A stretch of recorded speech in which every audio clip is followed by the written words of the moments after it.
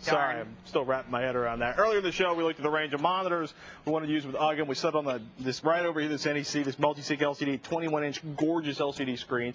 Next week, we're going to talk about the benchmarks. But you know what? You want good benchmarks? You're going to have to fine-tune and tweak your system. You got to squeeze every last bit of power out of it.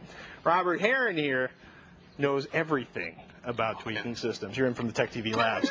Welcome back, dude. Thank you. So this is like, you know, we should tell folks, you should be getting some props because Intel Developers Forum this week, you sat in one of the seminars. Yeah. It was you and like 19 people who do nothing but engineer systems for a living. The challenge was to tweak the BIOS settings on a system to see who can get the highest frame rate on a benchmark. Yeah, we had a Quake 3 and probably about 40 people in the room on about 20 different computers. And the final project was, he started off with an initial benchmark of Quake 3, and then we just kept doing tweaks, seeing what the result was, do some more tweaks, try the result.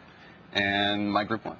Very nice. That's a pretty good accomplishment. Almost 630 frames per second. Which is probably for whatever that's more worth than to anybody. Yeah, they were probably like running Quake 3 640 by 480. Yeah, exactly. So they were throttling it on the. It was mainly a CPU processor we were looking at. So. It's a good thing, but you know what? What happens if you basically don't configure your BIOS correctly? You're probably losing anywhere from 5 to up to about 20% of the ultimate power that any particular configuration is capable of. What's the number one mistake people make by not going into their BIOS? What should they adjust first? Especially for people who build their own machines, odds are if you buy one from a major manufacturer, they've gone through the BIOS and done most of it, hopefully. Right. If not, the things that you can really tweak, improve everything from speeding up the process of when you first hit the power button to the moment you get the Windows screen. Other things include memory timings and CPU timings, as well as disabling things you don't use. So if we like tweaking here in the first boot device, second boot device, this is the classic stuff for startup. Right. If you don't ever want to boot from anything other than your hard drive, you know what? You can take those out of the process. What about some of the stuff that's going into, I don't know. Before you do anything, kick back to the first menu here. The very first thing you want to do whenever you, download the latest BIOS, flash the computer with that. Okay. And if you're not comfortable with that, be very careful about doing it. Otherwise, you load the optimized defaults. There's usually a fail-safe default, which is the ultimate safe setting. Then you have the optimized default, or the turbo default, or whatever you want to call it. Start with that first, because that'll go through every one of the settings, and the guys who built the motherboard, basically, they put their things, you know what, if you want the best performance, here are the settings we went with. That's essentially what you're loading up. And then you go back and through each one and tweak from there. What do you recommend for learning? Because I know, it's like, ID primary master, it's my hard drive, it's my second hard drive. Believe it or not, most of the stuff on here you don't have to touch. It's really a few things, like if you didn't have a floppy drive, disable it. If you're not going to use the parallel ports, serial ports, turn those off as well. And basically, it's a long process of sliding through there. Yes, and for the most part, you'll see a page like this where you have integrated devices and things like that. Essentially, if you need it, leave it on. If not, don't worry about it. The other good thing, too, if you're not sure about something, just leave it at the default value. Okay. And it's really hard to remember everything you've done when you change stuff, so you really want to make sure you write down specific changes that you do make. So when you go back, try a couple things, you've got it written down, you know what you did before, you go back and do it again, especially when you get into memory timings and CPU settings, because it can get pretty confusing when you've tried 10 different settings trying to find the best one. We talk about this a lot in overclocking, something to do, especially if you're tweaking with memory settings. If you do something, sometimes your system will not restart. This is a bad and unfortunate feeling. If you have the manual, don't throw away the manual to your motherboard. There's going to be a jumper on the motherboard. You plug the pin, you basically move it from 2 pins over here to 2 pins over here. It'll reset everything on the motherboard.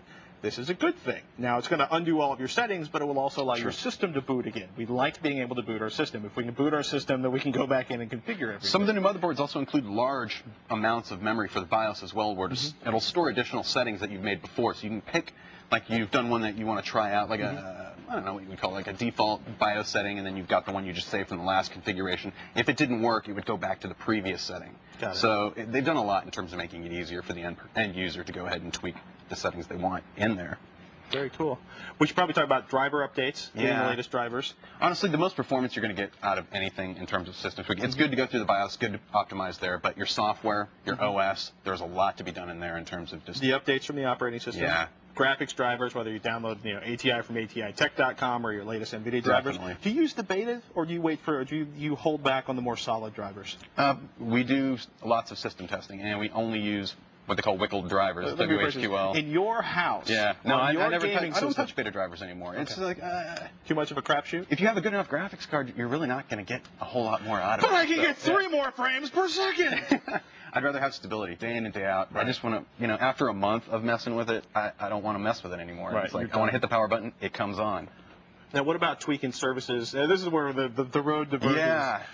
Turning off excess services in Microsoft's Windows XP. I say don't touch any of those services. I mean, there are both sides of the fence. I'm sure somebody could provide, if somebody could provide me with one example where doing all the service tweaks, eliminating 30% of them that are running actually helps performance on a high-end system. It'll help speed your startup.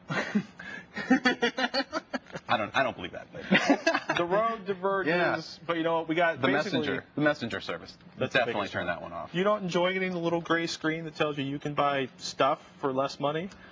Hey, at least the XP64 turns that off by default. It's a good thing. Robert, good stuff. Ladies and gentlemen, we've got a ton of links, a ton of articles up on the website about tweaking UGM or your ultimate gaming system. We're going to show you Tuesday the benchmarks for them. Trust me, go to screensavers.com, check out the article. It's good stuff.